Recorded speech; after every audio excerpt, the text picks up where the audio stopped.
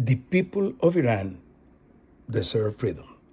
They deserve to live with dignity, to have their human rights respected.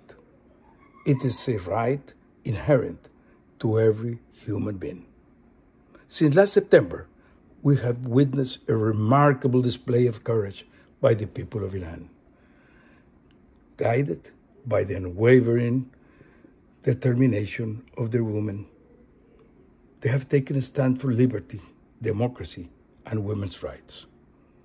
Sadly, in response to this sweeping popular uprising, the autocratic government of Iran has chosen a path of brutality.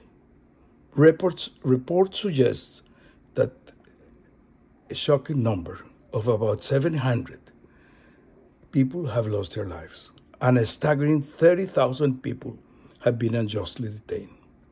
These barbaric actions are not isolated incidents. Since the 1980s, the authorities in Iran have executed tens of thousands of protesters and political prisoners.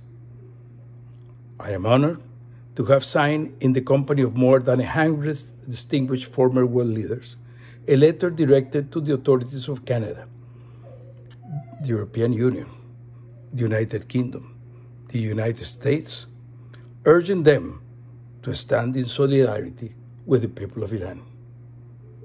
For far too long, the international community has remained silent and inactive in the face of Iranians' transgressions.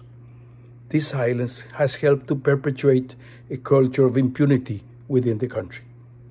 It's imperative that the world hold the leadership of the Islamic Republic of Iran accountable for their crimes against their own people.